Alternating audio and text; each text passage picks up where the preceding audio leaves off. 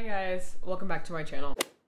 This video is going to be all of the books that I've read, mainly fantasy, because I feel like in contemporary stories, I basically live that in my daily life. These are the worlds that I would not last very long in. I feel like I am a certain type of person and I'm not built for these worlds. But thank God I'm reading them, because if there is a time in the world where dragons exist or somehow people have magic, maybe I'll have some insight as to that because I'm reading these fantasy books. But these are the books that I would not survive in. First off, we have The Ember in the Ashes series. The city is Sarah and it's within the Empire. Now this is based on the Roman Empire, so the author took some inspiration from that. I just looked up ancient Rome.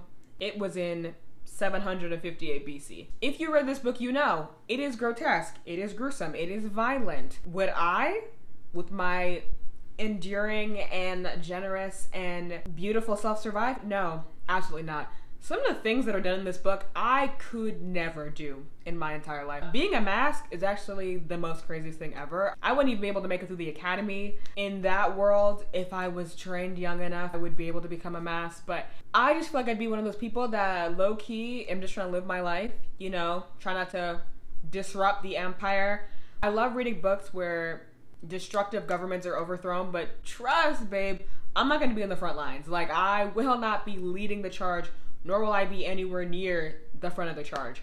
So next we have Legend by Marie Lu. This is a futuristic Los Angeles in the Republic of America. It is in the year of 2154.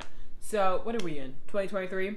No, I would not. First of all, there is a test that kids, I believe when you turn 10, have to take, and it determines what you're gonna do for the rest of your life. I don't know about you guys, but you know, I was a smart kid, but I wasn't the brightest. And I definitely did a lot of stupid things at 10. Realistically, myself now, no, I would not be able to. The two main characters, they're on opposite sides. One is an elite and one is a street rat, and low-key might be a street rat in this world because loads of people living in the slums. Obviously the government is horrific, so yeah. I don't think I would survive very long. If I did, I would definitely be a street rat. I wouldn't mind that, because if I had a chance to meet up with Day and be his partner in crime, I would 100% do it. For the next book, we have The First Sister by Lyndon A. Lewis. The first book takes place on a Gaian warship in space. So, yeah, no, I don't know. The idea of space is just very scary to me. If you've read the synopsis of this book, you already know what people on this ship gotta do to survive. And I don't know. Maybe in a different circumstance, I might be able to do it, but I don't think I'm strong enough for that. Especially The First Sister, I could not do what she does. Oh my God, I wouldn't have it in me. In terms of like being a blade for the current government in this world, I mean, you have a partner, you guys are kind of linked telepathically or something, I don't know, something like that. And I usually do not like that trope, but in this sense, I actually kind of like it. They're linked because we have to fight well together in that type of way. But other than that, yeah, no. I mean, we later find out that guess what? Guess what? The government is doing shady shit once again. Really don't have time for any of these governments in these worlds. They're kind of all just, you know what I mean? Like, they're kind of not worth it. So what would I be doing in this world? I would be, I don't know. You have like a lot of genetically modified people. I'd probably be one of them, just trying to avoid trouble like I do. Number 4, we have Tender is the Flesh. Now this is a translated works. This takes place sometime in the future. This world, I think I would just have to be gone. I would not be able to live in this world. This book takes place in a cannibalistic society. So basically, you're eating other humans and it's normal, completely normal. People are cut up for breakfast, lunch, and dinner. No, I couldn't do it. The entire book was just disgusting to me in like a interesting way, because I obviously had never read anything relating to cannibalism before, but even like trying to dissociate myself from the fact that like I'm eating real people, I couldn't. I could not eat another person. Not like knowingly. Like if someone fed it to me without me knowing and they called it like beef or whatever, okay, maybe. Knowing that these factories exist, people are being hung by their literal ankles, or that's how I imagined it. I'd have to find another way. And if that means not being in this world, so be it. This one, wonderful book that I absolutely loved. Very tragic, but Babel by R.F. Kuang takes place in Oxford, England in 1836. Now, first of all, look at me. Would I survive? Maybe. Wouldn't have a great life though. I'm Nigerian, right? I'm Nigerian American. I would probably be in Africa at this time, like realistically. To get to Oxford, England, how would I do that? I can barely speak French as it is. That is like my quote unquote second language. But Latin and Greek, I think they learn. I don't know if I could do that. And then you have your like specialty languages. I mean, maybe. My best friend learned Latin, but would I be able to learn Latin, Greek, and then a few specialty languages? I don't know. I'm thinking I would just have to be one of those people that is left in Africa, never to be heard of again. Just not for me. I'm glad I was born in this century. I mean, I do like the academy setting. I love the different languages. I'm someone who, even though I only speak low-key 1.5 languages, studying I could probably do. That's about it.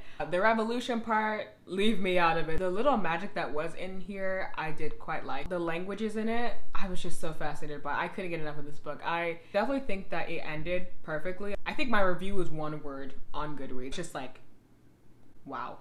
I'm pretty sure that's what it is. Next, we have Fireborne by Rosario Mendez. Not sure what time period this is set in, but academy setting, you have dragons. I don't have pets. I don't have any cats, any dogs, any hamsters, any fish. I've never had a pet in my entire life. The idea of having to ride dragons, it seems awesome, but would I be able to do it in this world? I don't know. I'll definitely give it a try, but would it last very long? They have a lot of physical things that they have to do, physical training that they are required to participate in. A lot of shit happens in this book. Very politically heavy, and this is a perfect book if you liked Fourth Wing. I will say it is very slow, so just get ready to like not understand a good amount of the book until maybe like a couple months after you finished it. But would I survive? To be determined. This one I would say is probably my favorite, and that is This Savage Song by V.E. Schwab. The city is Verity. I'm pretty sure it's in a futuristic society. Monsters are created from very tragic events. The premise of it, I freaking loved. You like This Savage Song, you will like Jujutsu Kaisen, and vice versa. Like, I feel like they are very similar in terms of how monsters are created, but this world, definitely not. Like, I either have to be a monster, or in the city of Verity, you have two sides. So like you basically have this military side, and then you have this one man that basically controls the other side, I believe. And the main character's dad is that one man. People have bought certain like necklaces that have metal on them, and it keeps the monsters away. So you're protected in a sense by the military side, or you're paying for your protection so you don't get killed on a daily basis. First of all, I'd have to be able to make enough money to be able to afford protection. Would I be able to do that? Not sure. Probably. Monsters low-key live in the shadows. Kind of kept in line, but that doesn't mean that they'll stay in line even if they're told, you know? One of the main characters is an actual monster in this world, which is just so fascinating. Literally my baby. Him and Annan from Jade City. So many characters that I'm just like, oh no, like you need a hug. You need a hug and you need a loving family. His brother, not the greatest person. Low-key love his sister, but this world is just vicious. The main character, she has some shit going on too. She's obviously cut out for this world, but I don't think I'd be able to do what she can do. Would I survive? Possibly. These are all the books that I do not think I would survive in, or if I did, it wouldn't be very long. I have enjoyed all these books. Leave a comment down below what book worlds you don't think you would survive in. There is a reason why I'm reading it and not living it, you know? So thank you guys for watching, and I'll see you in the next one. Whoosh.